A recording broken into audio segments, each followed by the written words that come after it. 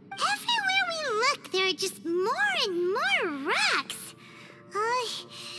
Maybe we've just misremembered. Maybe this isn't the place we started from. What? You scared now? No, Paimon's super brave. Oh, yeah? Well, Ushi also thinks you're scared. It's okay. Don't be scared to admit you're, scared. You've got us here to protect you. We can't just sit here twiddling our thumbs. Let's keep looking for a way out.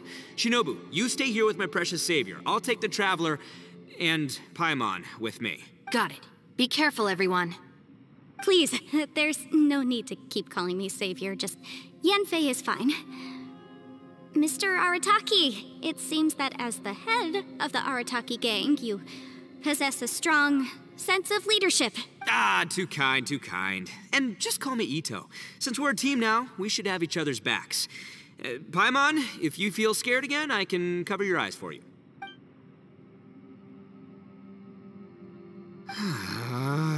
Seems there's really no way out.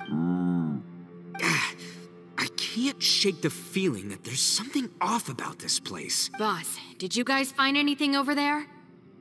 Not only that, I could have sworn I saw some shadows moving a second ago. This place better not be haunted. Probably not the right time to ask this, but Paimon just can't help it. Itto, you're an Oni. Doesn't that kind of mean everywhere you go is haunted? No, ignore the red horns, okay? I'm talking about spooky, floaty ghosts. Now you see them, now you don't kind of haunted.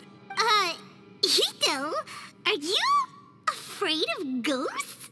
Oh no, boss. You've been found out. What? Me? No way!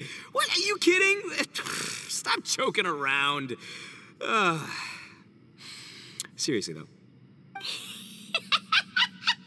Looking at you, Paimon suddenly doesn't feel scared anymore. Hey, Bullchucker, if you're scared, Paimon can cover your eyes for you.